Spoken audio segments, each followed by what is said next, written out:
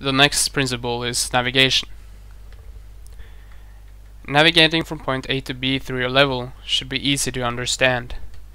If a player is confused about where to move and where he is allowed to move, this often ends up with the player getting frustrated as his attention is pulled away from actually playing with others, instead to battle the level itself.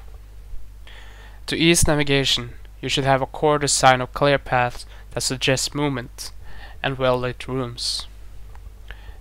This is Ravine from Team Fortress 2.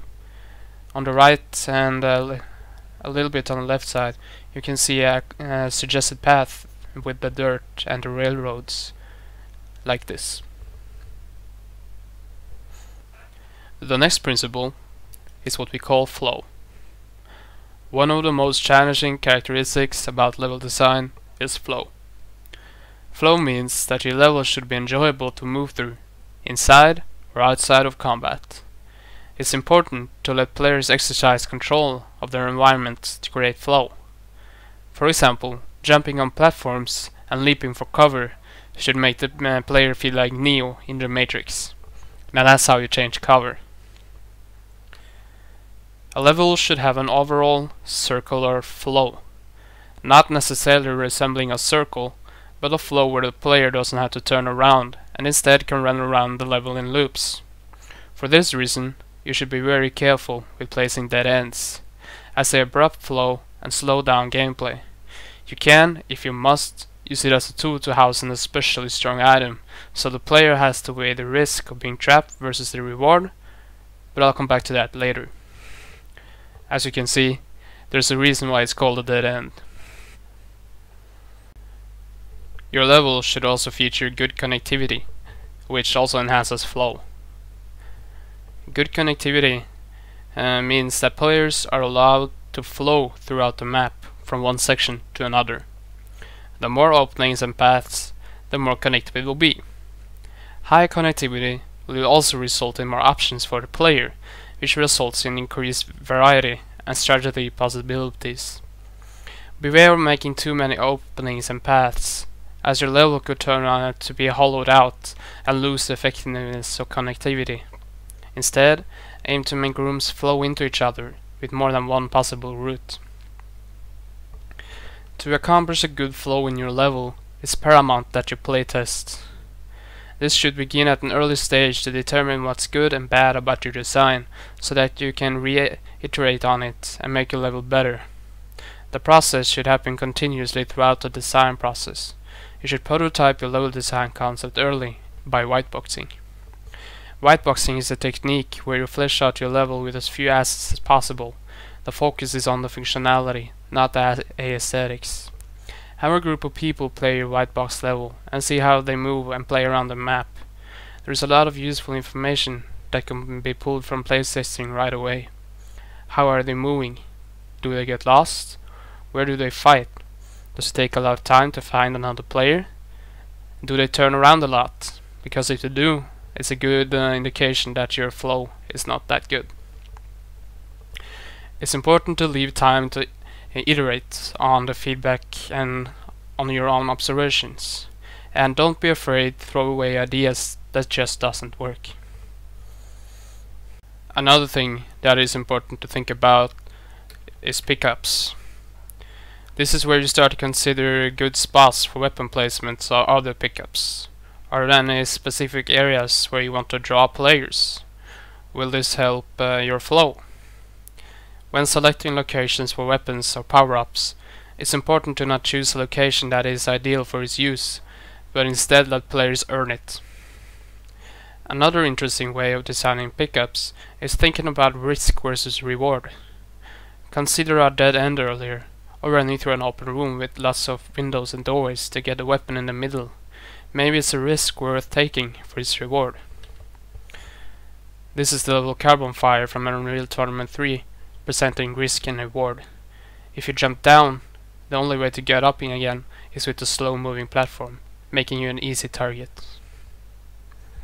This takes us to another important part of multiplayer level design: choices and decisions. It's important to remember that choices are not decisions. Decisions are based solely on reason. with a clear correct answer, meaning they're calculations, not choice. Choice is about overcoming internal conflict. Without conflict, there is no choice, only decisions. And this is what makes choice engaging.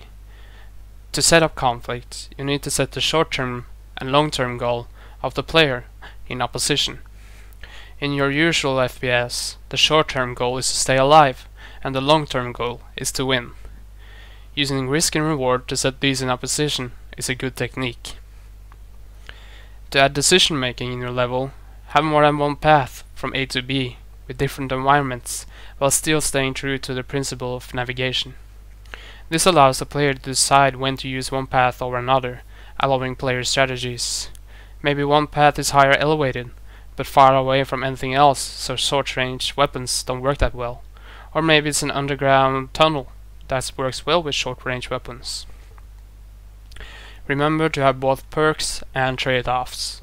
If a path is clearly the best in any given situation, no other paths will be considered.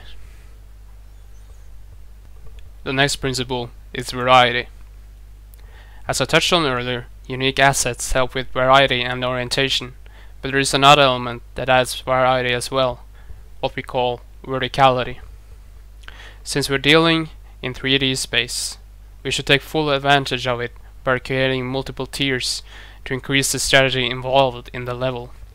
Set the different tiers so that players can have contact with other players on other tiers than their own, instead of tiers right on top of each other.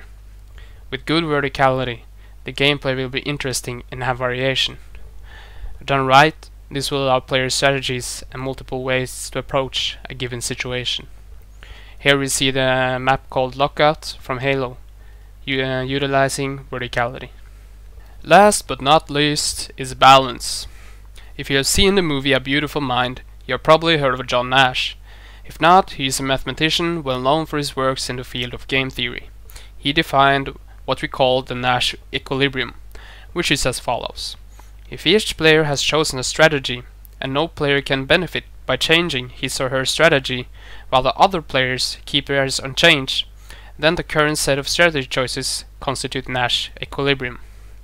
In such a scenario, no player has anything to gain by changing strategy as a reaction to another player's strategy.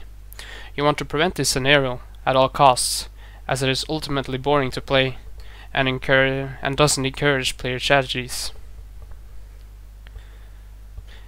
The ideal balance is when there is enough imbalance to make it interesting, but not uncontrollably so, as having a too unbalanced level will ultimately be boring as well.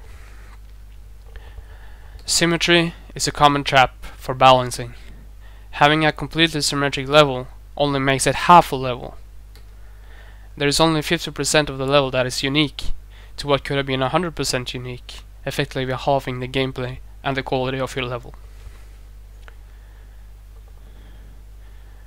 Thank you very much for listening.